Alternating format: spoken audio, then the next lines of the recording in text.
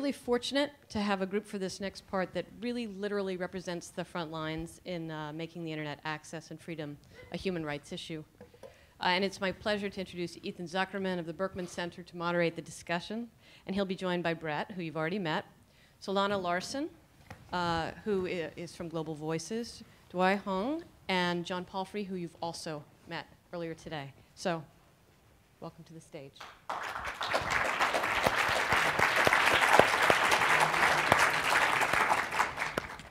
Thanks, everyone. I think one of the things we've learned today is that Jenny has an amazing ability to bring unexpected and wonderful people into this room. One of the things that I also didn't realize is that she has amazing control over world affairs. Because if you think about the timing of this discussion, it's really hard to imagine a moment in time where it's better to have a conversation about the importance of a free and open internet, not just in the United States, but all over the world. We are quite literally at a pivotal moment. I was in between our wonderful lunch speakers, glancing at my iPhone and trying to keep track not just of the successful revolutions in Egypt and Tunisia, but nascent revolutions literally going on not just through the entire Arab world, but as far away as places like Gabon.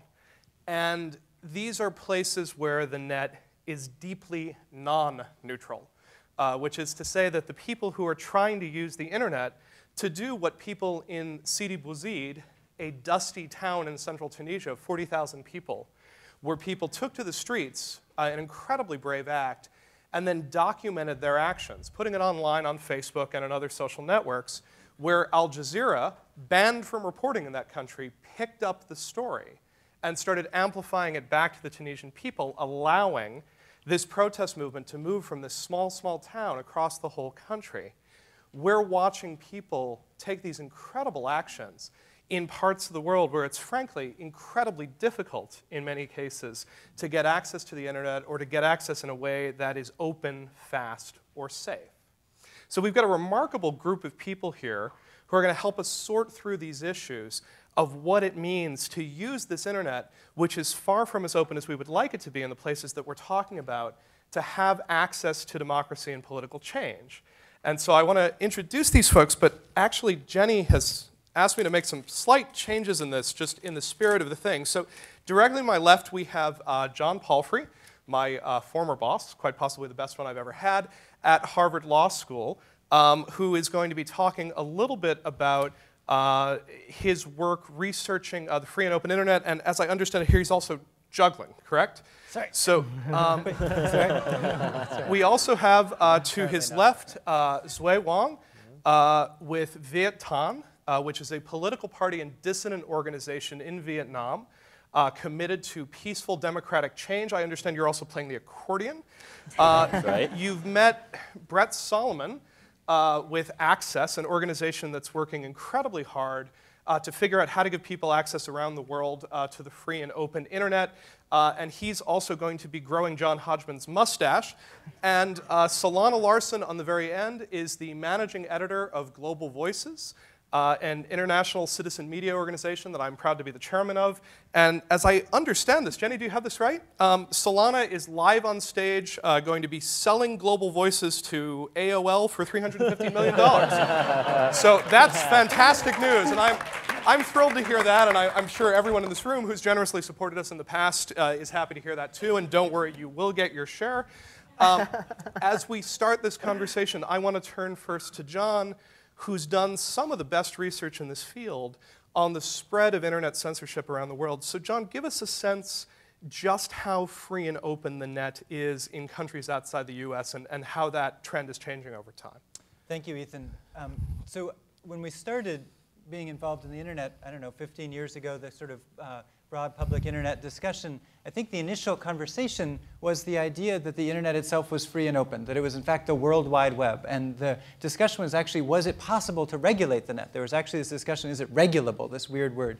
And I think we've gotten to a point, fast forwarding to today, that it's not is it regulable, it's is it more or less regulable than real space. So the story that I think is important to tell over the course of that period is we've gone from a situation in which the internet was this broad worldwide network to one that actually is very different from place place to place in terms of what you can access. So starting about 10 years ago, a consortium of us in various universities, in particular the University of Toronto Citizen Lab and a group called SecDev in Canada, started to study what could you see on the net if you were in other places. And back in 2002, 2003, there really were about two places, a small handful of places, China and Saudi Arabia, paradigmatically, where the state actually blocked access to certain sites on the internet.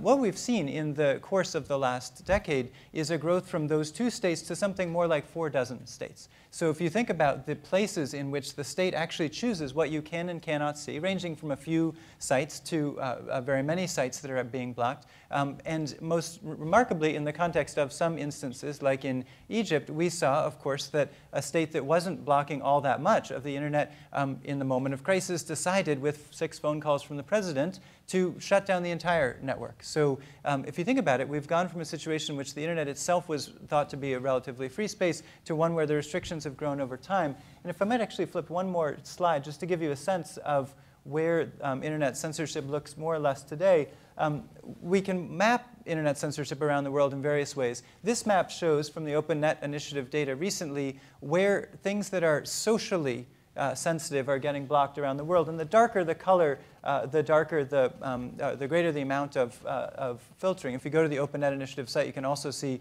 political blocking or different tools getting blocked and so forth. I think one important thing to note about this is that while most of the filtering goes on in Middle East and North Africa, obviously we're talking about that, the East Asia region where we'll hear more about Vietnam, but China has been the 800-pound gorilla, but also in the former Soviet states, the filtering when you're talking about socially sensitive things actually happens in the West as well. So I want to make the argument too that even though the state has come to known to be blocking things that are politically sensitive, we also do blocking. And you'll note the United States is lit up here. So why is the United States lit up for technical internet filtering? Sure enough, in ISPs, if you're at your home, Comcast isn't doing much blocking of particular sites, although there's obviously the net neutrality discussion. But what is happening is that in schools and libraries and so forth, we plainly do filtering for things we're worried about kids seeing.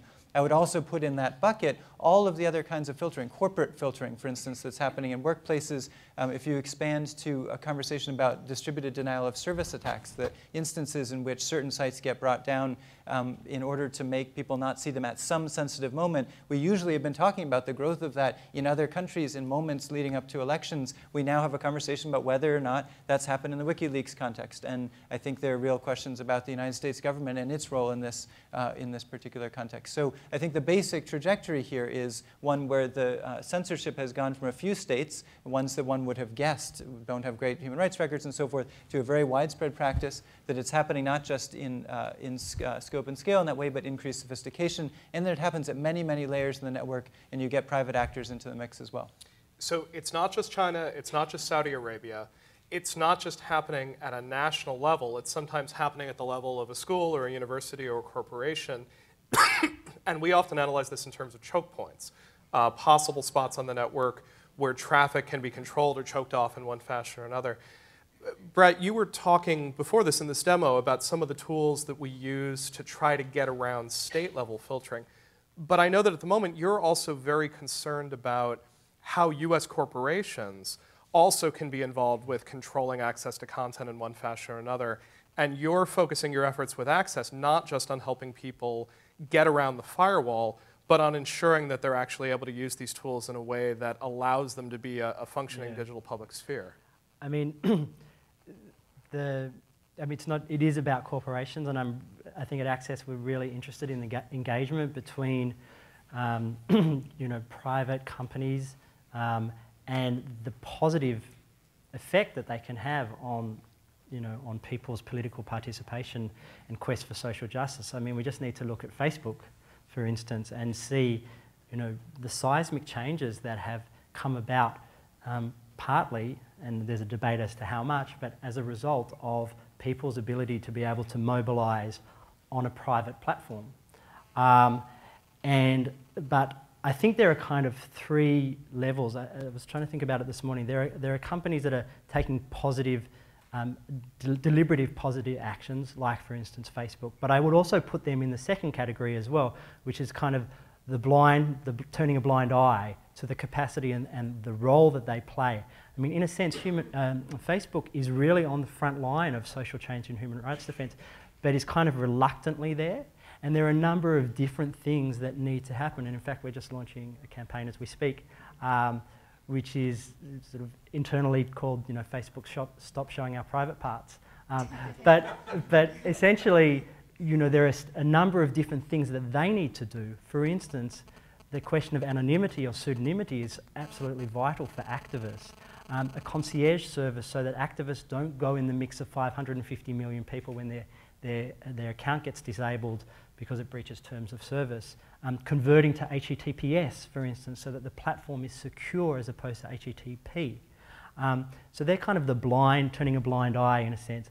And then there are the companies that are actively negative. And I mentioned them before. I think Nokia's sale to Iran, for instance, and their ongoing relationship with Trovacor is a major issue. But it's being replicated with Vodafone, for instance, who said, we're not really responsible. I mean, we're responsible, we had no choice. Well, I mean, I would push back on that. And I think that's absolutely vital that corporations understand the human rights, tech companies understand the human rights implications of the work that they're doing.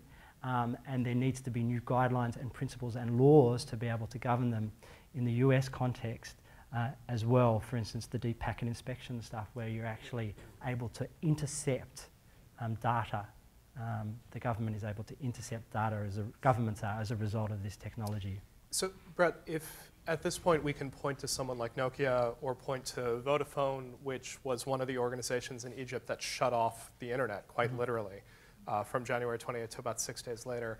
And if we can look at an organization like Facebook, which is doing some of the right things, but seems to be doing it haltingly or hesitantly, is there anyone who's sort of emerged as a model for how to do this right? Is there anyone that we can sort of point to and say, this is a direction we want more people to move in? I mean, I think Google's very brave step that came with the announcement of the hacking of their accounts by the Chinese government or by patriotic hackers, and their announcement that they were no longer going to censor the searches. I mean, I think that was a very, very brave and pivotal moment. My concern is that other corporations didn't come in behind them, like, for instance, Yahoo or Microsoft. I think that we, as users, and this is one of the things that we've been doing, is trying to create a global movement for digital freedom to influence corporations so that every time they're making decisions, they're not just thinking about the business outcomes, but they're also thinking about the principles. I think that Twitter's response to the WikiLeaks stuff in terms of their not handing over of data with their subpoena policy was really great, and I think it sent a very strong message that corporations have got this treasure trove of information that we give them. We give them our names, our credit card details, everything, and they have a responsibility to protect that. So what we're really seeing in some cases is sort of a need to ask corporations, and often US corporations, to take an actual stance and defend rights. Sometimes it's actually just asking these corporations to try very hard to make sure that they're actually accessible in the places that we're talking about. So we've talked about the fact that Facebook, despite the fact that it's blocked in Vietnam, manages to be enormously popular. And to the point where there were viral videos asking people how to access it. Malcolm Gladwell memorably penned an article a couple of months ago essentially telling us not to expect revolution coming from Facebook or from any of these online networks, because what they do is link together people who are connected only by weak ties rather than by the strong ties that he believes are necessary for activism. In the context of Vietnam, which Secretary Clinton pointed to yesterday as one of the most dangerous places in the world to be politically active online, how important, how powerful is something like Facebook? Yeah, I mean, I think Gladwell makes some really thought-provoking points in his article, but what if in some societies the ties that people have are weaker than social media? So if you go to social media, maybe that's an upgrade in ties. And in Gladwell's article, I mean, he has a few examples from the U.S. civil rights movement and some of his current examples. But for instance, if most of us here join a Save Darfur Facebook group, it really doesn't require much of a sacrifice on our part. We're not doing anything dangerous. We're not really sticking our necks out. And in most cases, it's slacktivism, and we kind of forget that we joined the group. But in a place like Vietnam, when someone joins a environmental group to protest bauxite mining, or joins one of those protest groups to, because the government's blocking Facebook, they're actually sticking their neck out, and they're doing something a lot stronger than they normally would. So I think social media is galvanizing people. Another example is, Gladwell was talking about how in the U.S. South, on a given Sunday in the 50s and 60s, 95% of the black population went to church. So the minister wouldn't need to tweet his congregation, he can just stand up on Sunday morning. But what if in certain societies you don't have freedom of association, freedom of assembly, people don't get together like that, and maybe it's through the public town square of Facebook that you have a congregation come together. So I think in some cases where you actually have weaker ties in society, that social media can be an upgrade. So I think if we look at it that way, it's rising. It's helping people come together.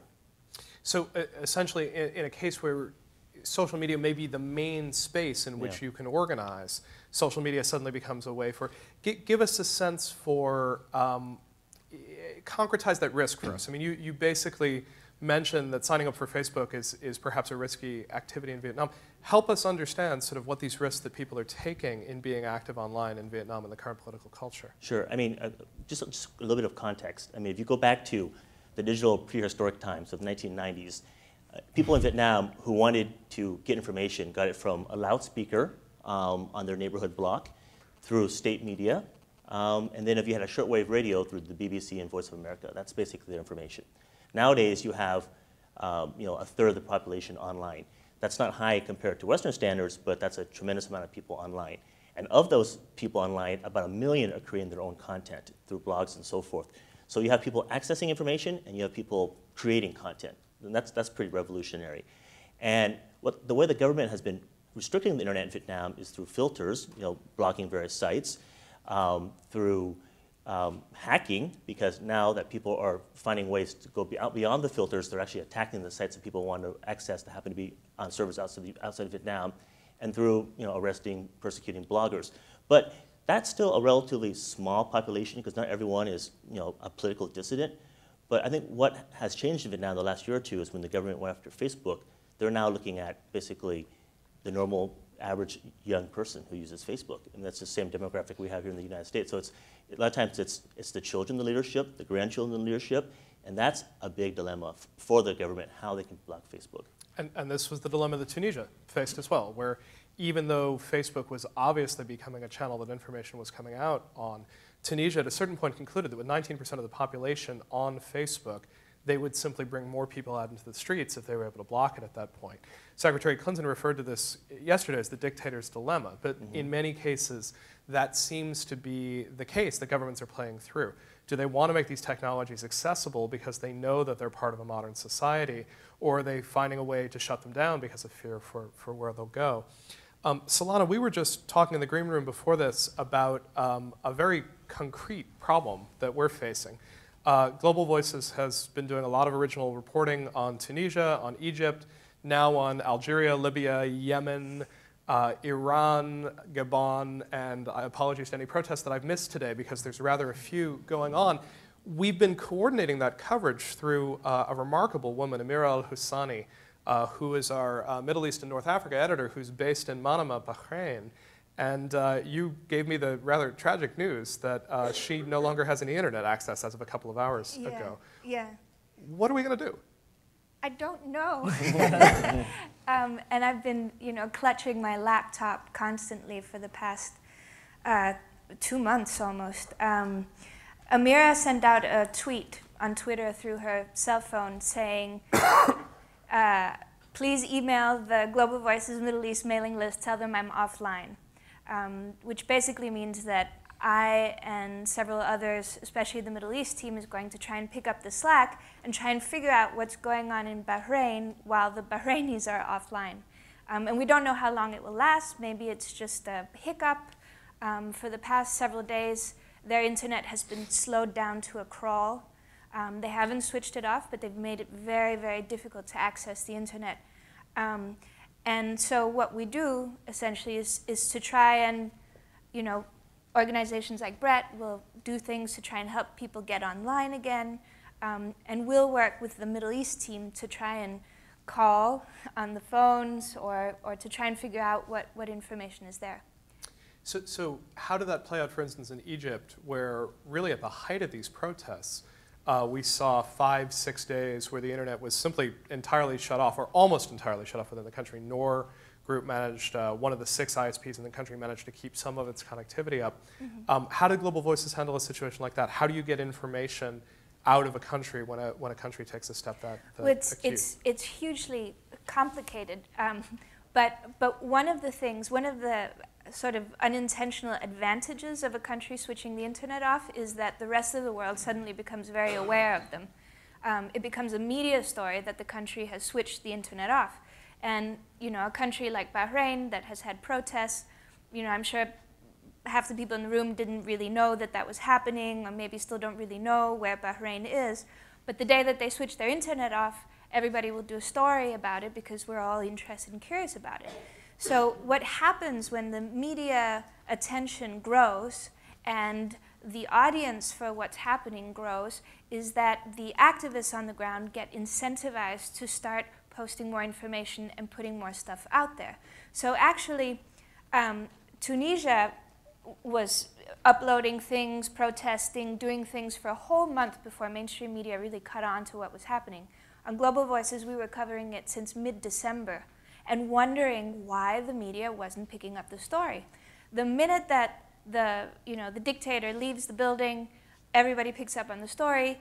Egypt had a different situation, different place in geopolitics, but also, I think a lot of the media didn't want to miss the story once more because you got a sense, wow, okay, this could be something more. So when they switched the internet off, I think the global attention that came with that actually helped create a lot more activity, both on the ground, but also from other activists in the Middle East. So earlier today, we were talking about, an activist in New York who could help over the internet. But a lot of what we're seeing now, and what is also clear from some of the reporting you see in the New York Times about how were these protests organized, is that people are talking to each other across borders. I mean, let's be clear that people in other countries than the United States know how to use the internet. And there are hackers in the Middle East, and there are people who can help each other and who speak the same language and who are communicating and who trust each other, who are part of that network. I mean, that network also encompasses people here, encompasses people from the Global Voices network. And so a lot of what we've built up and what you're also beginning to build up is a global network of people who know each other, trust each other, and who are working together. And ours happens to be very, very strongly based in those countries where people are. So the Moroccans picked up the slacks when the Egyptians got offline. The Syrians chipped in. People from Yemen were blogging, trying to cover the information that was coming out through cell phones, through NOR, through dial-up connections, through all the different methods that people found to get around those blocks. So Brett, talk a little bit about whether this parallels or doesn't parallel the situation you saw in Iran in 2009, where you got very involved with trying to help people involved with the Green Movement deal with a situation where there was a great deal of global attention, the whole world watching, which unfortunately isn't the case on all of the protests that we're watching at the moment. But in Iran, very much a huge appetite for that information, but also a really severe slowdown, as well as this sort of specter of surveillance that people were deeply worried about. Yeah.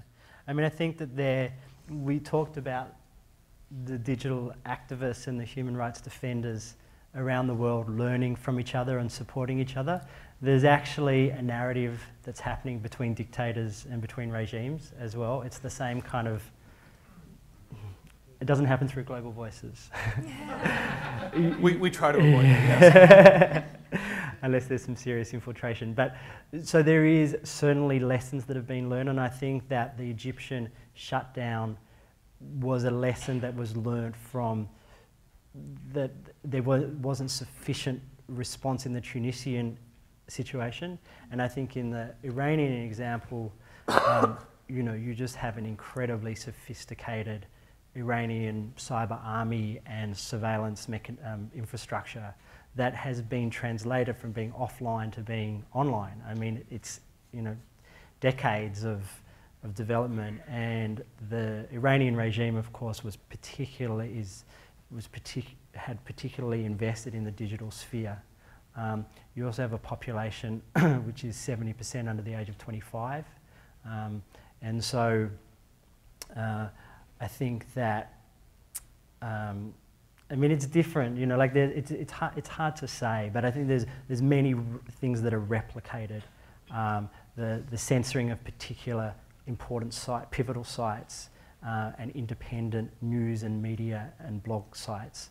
The DDoS attacking, you know, there's 20 or 30 important information sources that run in and out of the country, and the government just attacks them. Like, it's extraordinary. You watch those DDoS attacks, they come through the system, and it's combined with other components as well, like the partnership with corporations, offline intimidation as well, jailing, for instance, of bloggers. So, you know, all the dirty tricks are used in various different forms and manners in different countries. John, you wanted to? I did, Ethan. I wonder if I might put my former moderator hat on and ask you a question, actually, since Sure. you know more about this than most of us added up together. So one way to look at these stories that we've just heard is that they follow, roughly speaking, a pattern. I wonder if the pattern sounds right, and if so, what should we do about it? So the pattern might be that we get very excited about the use of these technologies, high density populations in certain areas, particularly young people, whichever country. Activists get somewhat more savvy. It's still elite, but people do things with it. The state says, no, I don't want this. I crack down, varying between some very small amount of censorship, plus surveillance, plus DDoS, and so forth. So a variety of responses, right? So activists then go to the ways to get around it, proxies and circumvention and so forth. And then the state comes back and says, we're actually going to block the circumvention tools, right? Or in the more extreme form, like Burma or Egypt, shut the whole network down, and so forth, and kind of back and forth. So is that really the story, that we're just sort of going back and forth? And if so, I also just so interested in the back and forth with Evgeny Morozov, someone who's written a book recently, The Net Delusion, that's a little like the Malcolm Gladwell thing we've been talking about. And I think he very heavily is weighing in on the side saying, all of you excited people are basically deluded, right? This is more or less better for the dictator than it is for the activist. And so I think we kind of keep going back and forth between this yay internet and this no, it's better for tyrants, right? Is that the story, and is that the way to see it? Well, so what John is outlining here is a very technical argument, and I hate to get sort of deep into the technical terms of it, but we tend to refer to this argument as whack-a-mole.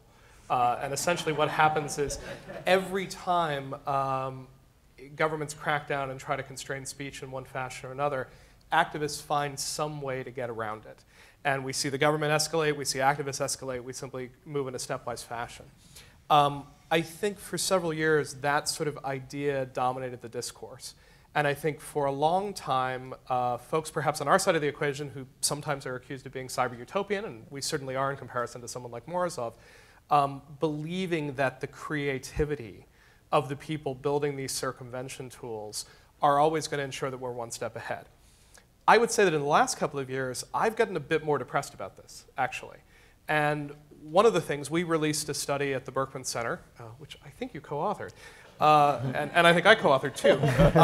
This is a setup, okay, it was a setup. Essentially saying that we tried to take a really good guess at what percentage of people in a country like Vietnam or a country like Iran are using these circumvention tools to get around internet filtering. And we came up with a maximum estimate of 3%. And a minimum estimate that's almost an order of magnitude smaller than that. And essentially saying that, yes, there's a small group of activists who are finding ways to use these tools and get around censorship, but it's actually a fairly small group. I think we might offer that perhaps in defense of Morozov's argument and essentially say, yeah, there are tools out there, but in fact, maybe they're counterbalanced by this ability to do surveillance, by the ability to watch things. I think what's so exciting about developments very recently is that what we're figuring out is that it's a mistake to look at the internet by itself. What's so interesting about the internet is in this larger context of a media environment. The internet is making it possible for people who normally don't get heard, normally don't get their voices on television or into the newspaper, to raise a voice, even if it's through a very, very narrow channel. Even if it's as ludicrous as someone making a phone call on a landline on speak to tweet to try to find a way to raise their voice in Egypt, once you have the attention to the situation, you then has the possibility that the internet ends up being an input into a larger media dialogue. And we're also starting to see the idea that that larger shift in the media, when you have the sense that major change is possible, it's possible that that broadcast media environment, watching a dictator fall in Al Jazeera, may actually have the impetus of flooding lots more people into trying to use these tools.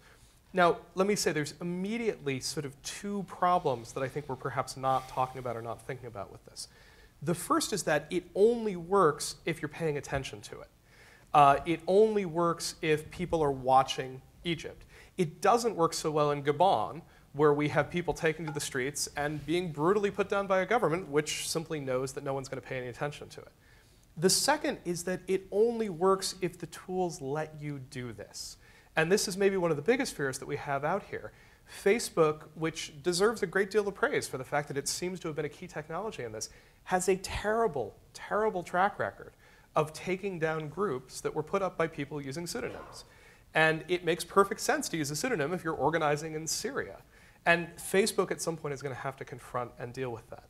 So my hope is that we're somehow getting beyond that sort of whack-a-mole debate, and we're starting to get into a new complicated situation that we may not know enough about yet, simply because these ideas are unfolding in real time.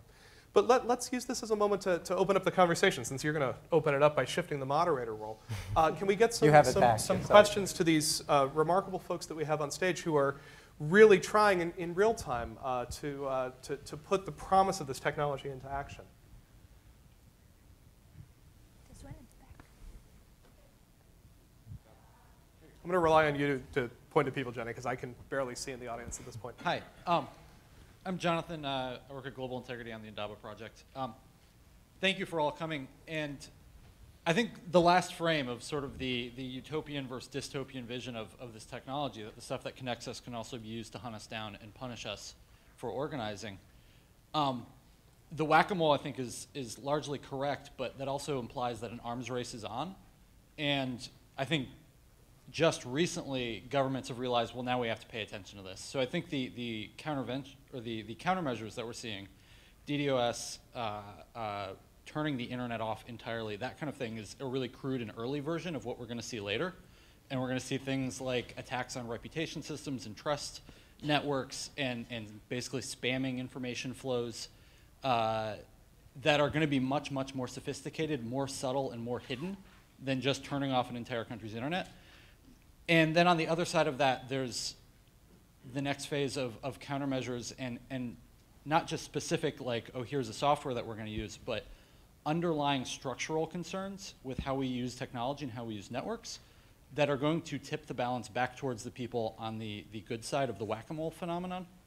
And I want to open it up to you guys as, what do you see as like the big structural issues underneath all these technologies that are going to help keep things on the side where the people trying to share information and put out good quality information are winning? Great, thanks. And so I'm going to break that question up in two, actually, because we've got, I think, the right people to address. And I'm going to ask Zui first to sort of talk about how Vietnam, which is really one of the most aggressive and sophisticated countries in attacking speech online, give us sort of the state of the art. I mean, give us, frankly, what Viet Tan is experiencing. Well, I mean, the government definitely doesn't like, free speech online, and so it resorts to a variety of means. I mean, it arrests bloggers, it intimidates bloggers, and a lot of times it'll go after the families of bloggers because the blogger will be very stubborn. But if the blogger's mother or father loses their job or the residency permit, that is a way to intimidate. And then now it's starting to use a lot of malware, spyware. Almost every day I get an email that is obviously having a virus for me to load. And there's these means to basically monitor people using computers. But I don't feel like that is creating incremental dangers to us, because in closed societies, I mean, the government is already watching you. They're watching you through neighborhood wardens. They're already, following you. So this is really an opportunity for us to have the technologies. And I think going back to his question, structurally is the people up here, I mean, not me, but you four, have done a lot of thinking in terms of circumvention technologies, and we can find ways to provide it to countries such as Iran or Vietnam, that's going to go a long way. So, John, you're as knowledgeable as anybody in this room about the structure of the internet and this sort of hope that the white hats in the end are going to win out. Do you buy it? Do you think the internet is fundamentally architected in such a way that this form of control, either by governments or at other choke points, is eventually doomed to failure? I don't. I don't think there's anything predetermined. I think we've got a series of narratives that we can understand that have happened, but I also just think it's green fields ahead of us. The number one thing we can do, I think, is to focus on the human capacity. I think that this is the topic that in some ways is underlying a lot of these conversations. It's if, in fact, the skills and the peer-to-peer transmission of skills and the human network between all of these people who are trying to figure out what's going on, that's the answer, I think, to this. And it's in part because the environment itself is not just human beings doing things on it, but human beings are actually affecting the network itself as we use it. And I think it goes back to the coders as writers thing. We are scripting and using the technology all the time. So I invest in people. So let's take another question.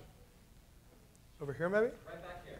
Go ahead. Okay. Hi, it's Gigi Sohn again. I was wondering if you could comment on the piece of legislation I talked about this morning that is about to be introduced in the U.S. Senate that would allow the U.S. government to go into foreign countries and seize domain names and block the resolution of domain name requests.